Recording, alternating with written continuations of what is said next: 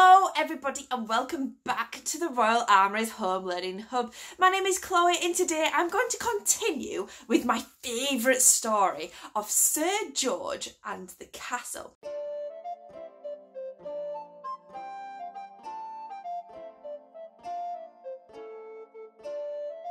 Now, if some of you will remember, unfortunately, I'm a bit of a forgetful storyteller, and that means I need some story detectives to help me figure out which bits I have forgotten. Do you think you're up to the task again? You are? Fantastic, brilliant. Right, let's get our detective hats back on and put it at a jaunty angle. And let's continue with part 2 of our story. Well everybody, we left Sir George looking after the kingdom for the king and queen whilst they were on their holidays, and he was staying inside their castle. Now I couldn't remember what the castle looked like, but you wonderful story detectives have been sending in your drawings and descriptions. Now you have said that the castle is big, it's made from grey stone, and it's also quite cold inside. You've also said that there is a drawbridge at the castle.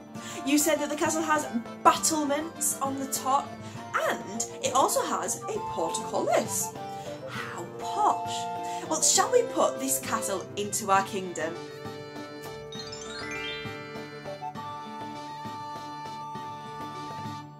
Beautiful.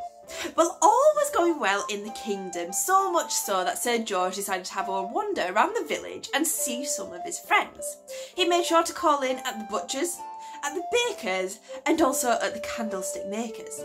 But whilst he was having a chat with the candlestick maker, something very strange happened. He heard from the distance, beyond the Purple Mountains, a great roar. And then he saw what the roar came from. It was a huge beast. It was flying through the air with great wings. It was scaly. It had huge golden teeth. What's the beast called? Story detectives, what is the beast called? I think you're right. Can you say it after 3 for me? 1, 2, 3. A dragon.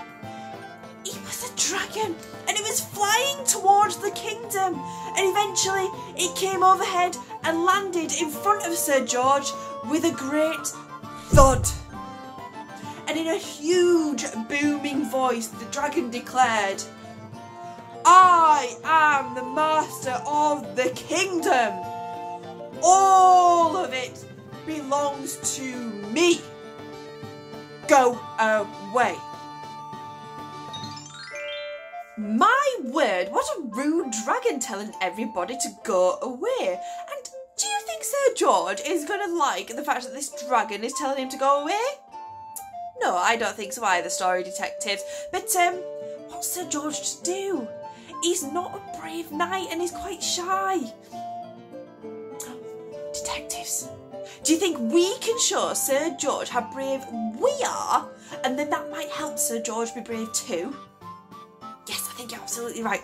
Let's show him how brave we can be. Right, sit up straight, chest out, and let's show off how strong our muscles are too. It might help Sir George. So after 3, 1, 2, 3. Oh yeah, give them a kiss for good luck. Mwah, mwah.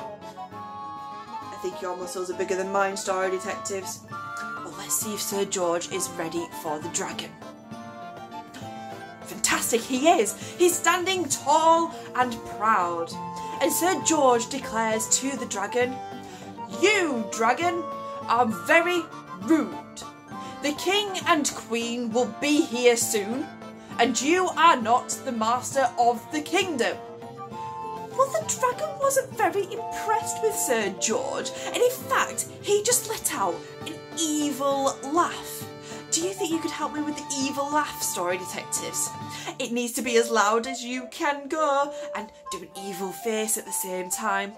After 3, 1, 2, 3. Afterwards, the dragon declared to Sir George, Sir George, you are a fool.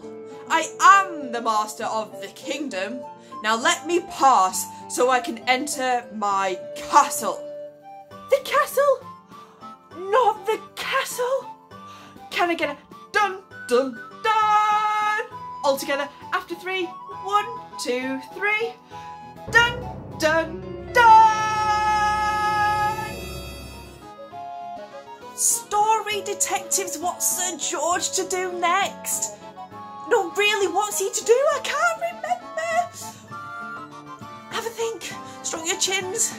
Scratch your heads. If you've got any ideas, send them in to me and hopefully we'll be able to solve the mystery of what Sir George is about to do with the problem of this dragon. I will see you next time. Well, this video is dedicated to Otley All Saints C&V Primary School's reception class. Now, you guys are doing a fantastic job with your learning. Keep up with it. Now, if your school would like a shout out or you have a topic that we can help you with, please get in touch with us as we'd love to support your school. Keep learning and we'll see you next time.